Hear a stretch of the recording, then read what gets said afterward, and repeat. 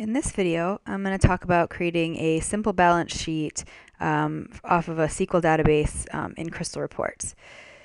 So I'm going to go through the database quickly. I have three tables that I'm going to use. Account type, which just gives me a list of my general account types: asset, liabilities, equity, revenue, and expense. My actual accounts, down to the detail. It gives me like a fixed asset, equipment, computer equipment, bank accounts, whatever account is in your system. And then my transaction table, or journal table in this case.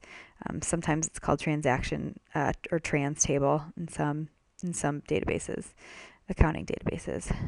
Execute. And so here you have your actual transactions. The date, and then your debits and credits here. Okay, and so up here I have my SQL statement that I've written. Simple. It's basically, so for my assets and liabilities, I have the name for the type of the account, and then the actual account name from my account table. And then here I have a case statement that says when it's an asset, I want to see my debits minus my credits. Otherwise, if it's a liability or equity, I want to see my credits minus my debits, and that's the actual amount. And then I'm doing a union statement for my equity section because it doesn't actually do that for me in the database. I have to calculate retained earnings, which is basically your net income. And so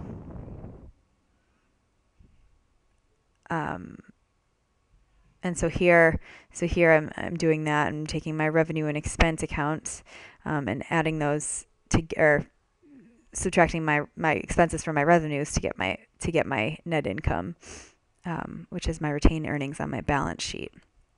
And then here I have my total liability and equities.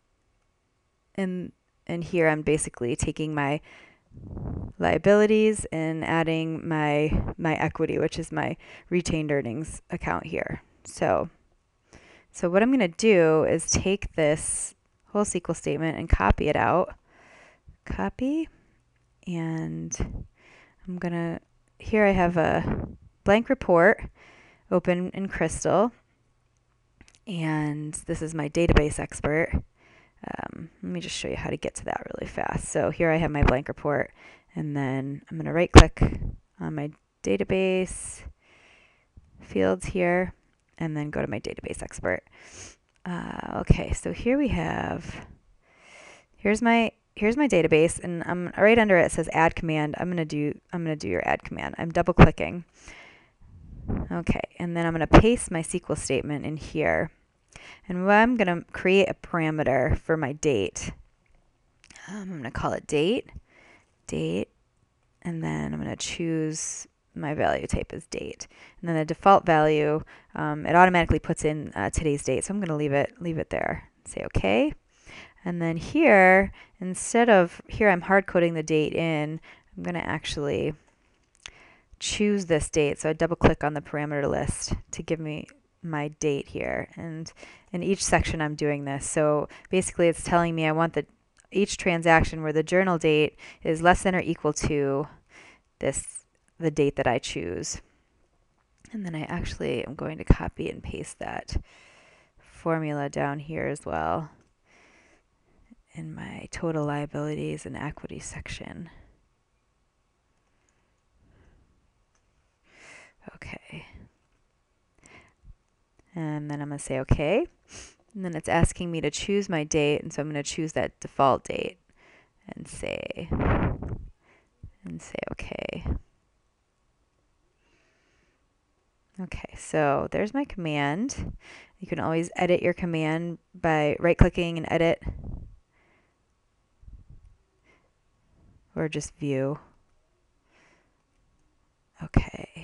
Okay, so that should be right. I'm going to say OK. Okay, and so here you can see I have my command over here with my fields, and so I'm going to add a group for the type. And so here I have my group expert, which is this little icon here. I'm going to group by type, and then I'm going to click open my options because I want it in a specified order. In a balance sheet, you're going to want the assets, then your liabilities, then your equity, and then your liability and equity total there. Say OK. And I'm going to say OK. And there it puts my group header name in there for me. And so then I'm going to add my account and then also my amount. Get rid of these headings here. Okay, so I'm going to show you what it looks like so far. Okay, so here we go. We have our assets, liabilities, equity, and then liability and equity section. And so what I'm going to need now are some totals. I'm going to go back to my design, right-click on amount, and insert. Move this over so you can see it a little better. Insert summary. And then here I'm going to insert my summary into my group levels. Say OK. Okay. Okay, let's look at what that looks like. Okay, so here we have the totals of each section. And now what I want is a double line underlining my assets and then my assets and liability, or my liabilities and equity. Okay, so I'm going to go to Format Field, right-click in Format Field, and go to my borders. And then the tops, I'm going to say single, and then my bottoms, I'm going to click on the formula button here because I'm going to do a conditional formula for this. And basically, it's going to say if my type equals, or sorry, I'm going to say in, and then I'm going to say assets, asset, and then liability and equity.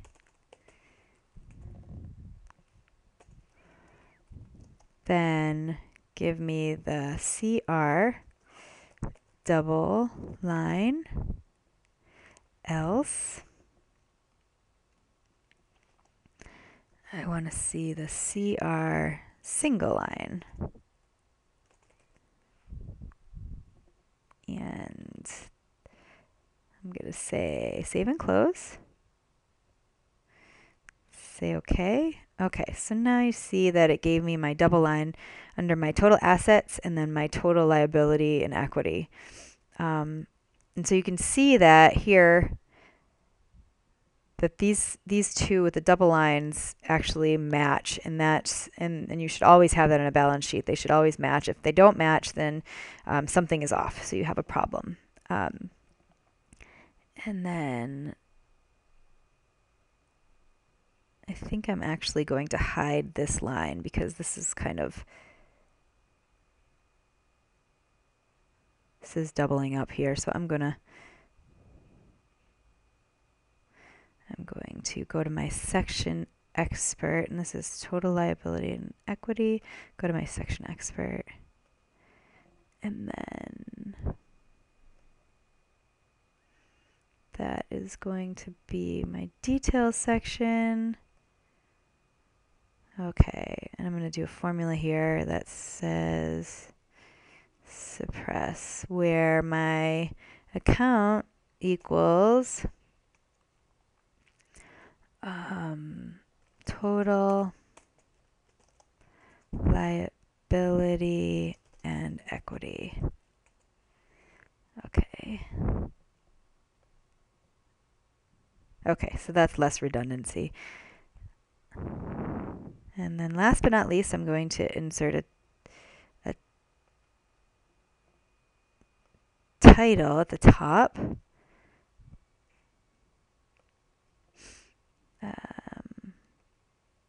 Text box. My report header, I'm going to say balance sheet. And then make that a little bigger. bigger. And I'm going to say, as of, I'm going to drag this down so I have a little more room. And then I'm going to put in my parameter date. So I'm going to say, put in another text box here and say, as of, and drop down my parameter and put in my date here. And so you can see it says as of 2/18/2013.